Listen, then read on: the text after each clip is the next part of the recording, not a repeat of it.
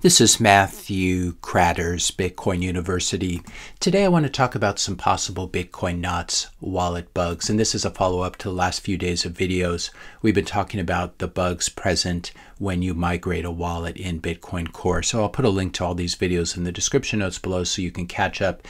Basically, one of the Bitcoin Core devs last year joked about Bitcoin devs nuking the wallet and people losing money.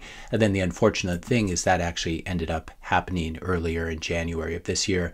Wallet migration bug present in Bitcoin Core Wallet version 30 and version 30.1. And some people have actually lost their wallets because of this bug. Dan Dactyl writing here, I lost my wallet file because of this stupid stuff. So I'll put a link to all these videos in the description notes below. But I wanted to respond to a highlighted comment here from Tom Ray 2935, where he writes, Core 30 has two similar wallet deleting bugs. The first appears during migration, i.e. wallet migration introduced in Core 30. The second exists in the Bitcoin wallet tool already present in Core 29. Knots 29 has only one of these bugs, but it's the exact same one in the Bitcoin wallet tool inherited straight from Core 29. For that reason, Knots also has a bug that deletes all wallets. You know this perfectly well, yet as usual, you conveniently forgot to warn your users because you're either negligent, dishonest, or simply too corrupted by your own agenda to care whether people lose their Bitcoins. User safety clearly isn't your priority. All that matters to you is pushing your narrative. Core bad, Knots good. Facts don't matter, users don't matter, and catastrophic bugs don't matter. As long as your image as a self-appointed Knots evangelist remains intact, in reality, Knots missed the very same catastrophic bug, just like Core did. You can ban me as many times as you like. I've actually never banned this guy as far as I know. I'll keep coming back to remind people who you really are, a biased, corrupted propagandist pretending to care about users and software quality while ignoring a wallet deleting bug that exists in Knots just as much as in Core. I responded to his comment 2 days ago. This bug is only present in Knots if you do advanced command line stuff. By contrast, Core will delete your wallet if a regular migration fails. Stop trying to muddy the water. This bug comes from Core to begin with. So I wanted to review Luke's posts on this topic. This was from January 5th, 2026. Looks like pull request 32273 is the bug fix that exposed Core to the worst data loss causing bug.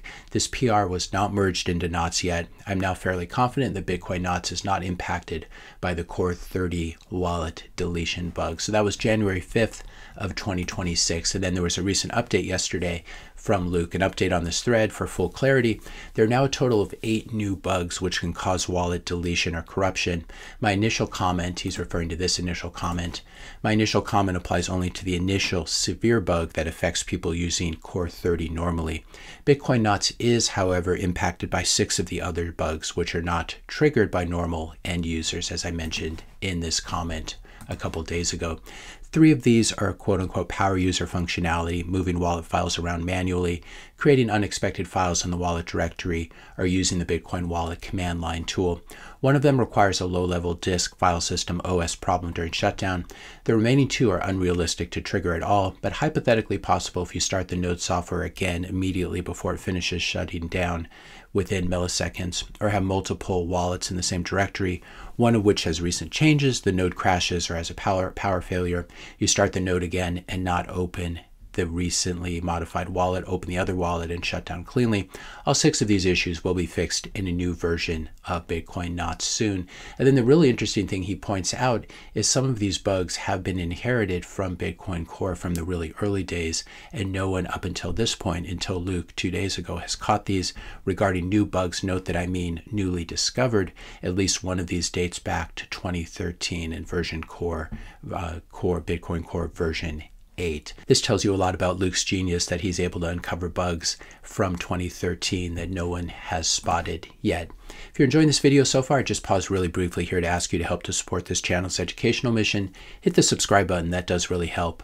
Leave a like, leave a comment, question, suggestion for a future video, and share this video with a friend or family member.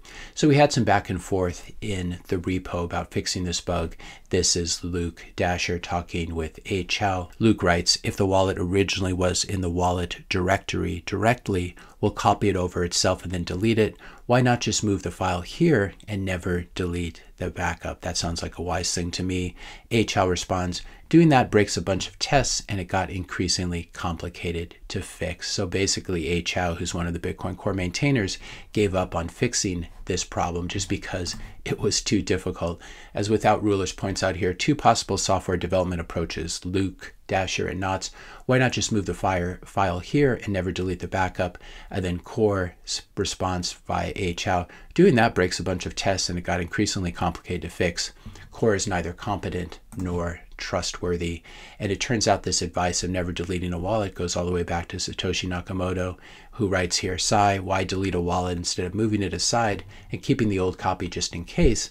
You should never delete a wallet. And that's apparently something that HL needs to learn. Ghost of Unhosted Marcellus writes here, nothing screams, quote unquote, we do deeply care about our users like, quote, we delete the old wallet DAT after migration because keeping it around breaks the test suite and we can't be arsed to fix it. And Bob Burnett writes, OMG, the standard for one of the world's most important pieces of software needs to be immensely higher than this, not just saying that it's too hard to fix this bug.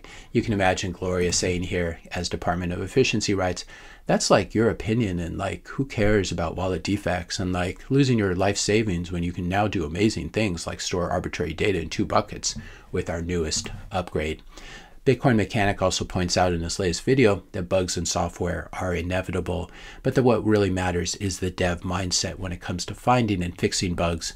And as Mechanic points out in that video, an important part of this is having the humility to engage with actual users and take their concerns seriously, which is an approach that many Bitcoin Core devs have unfortunately abandoned. I'll put links to both of these discussions that we've talked about before. This is Ellen Campos on September 1st, 2025, talking about how it's not a good idea to remove this functionality of the legacy wallets.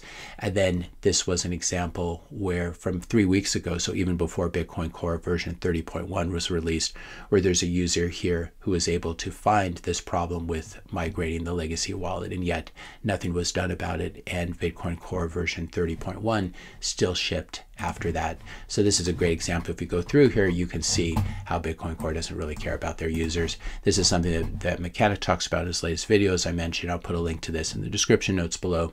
It's called Major Bug Found in Core 30 and a Call to Humility. As he points out in that video, and as we all know, all software has bugs, but not all software is run by devs who care about end users as much as Luke Dashjr does. And so I find it pretty ironic to watch Luke helping out users affected by this bug while Core remains in their ivory tower and off of Twitter. Here's Dan Dactyl saying, I lost my wallet because of this stupid stuff. And then here is Luke doing tech support for him. No backup. You might want to hit the power off on that machine immediately and try to seek data recovery services, and Bitcoin Core is nowhere to be found in the comment section. Note that all these bugs affect only the built-in wallet, the hot wallet in Bitcoin Core and Bitcoin Knots.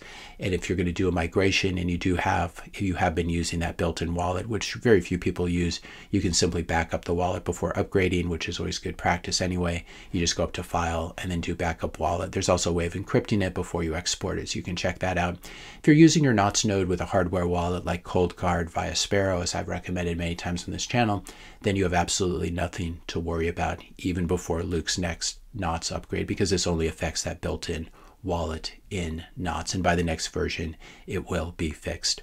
If you enjoyed this video, be sure to hit the subscribe and like buttons. Hit the notification bell if you want to be notified when I publish my next video, and let me know your questions and comments in the comment section below. Thanks a lot for watching, and I'll see you in the next video.